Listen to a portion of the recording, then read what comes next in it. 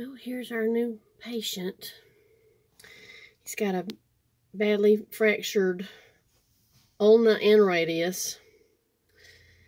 And it's quite displaced. So I don't think this bird's going to be releasable. We did a figure-8 wrap, and we'll just see. Obviously, the goal is that it heals well enough for him to be able to fly. But the second best thing would be, if he's not releasable, then maybe he would be a good education bird, because I've been looking for an ad bird since dear Scully passed away.